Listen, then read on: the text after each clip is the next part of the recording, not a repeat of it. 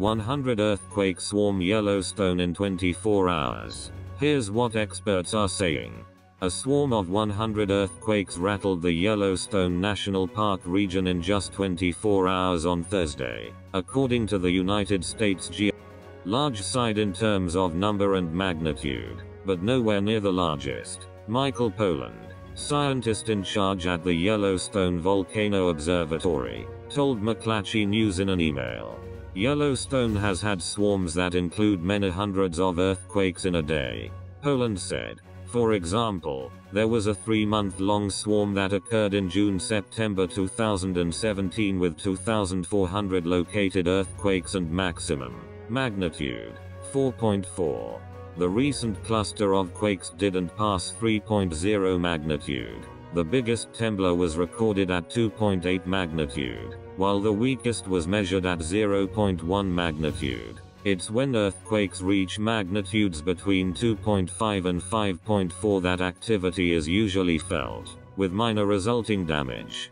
What's more, the 91 quakes rattled alongside fake tremors set off by a vibroseis truck driven through Old Faithful, West Thumb Canyon Village and Lake Butte as part of an experiment conducted by the University of Utah and University of New Mexico, Poland added. In an alarming twist, Michael Poland, the scientist in charge at the Yellowstone Volcano Observatory, declared that a seismic vibrator had been used to trigger the quakes.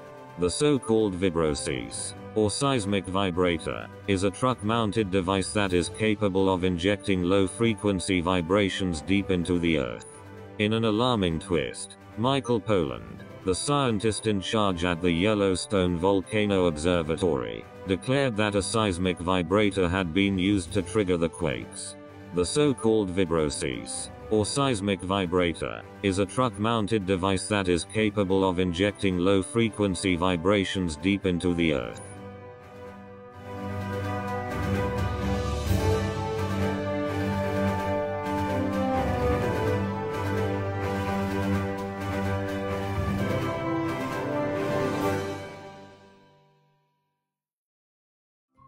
Thank you for watching.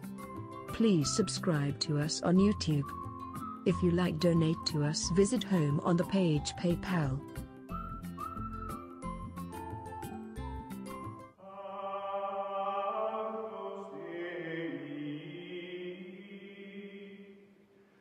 We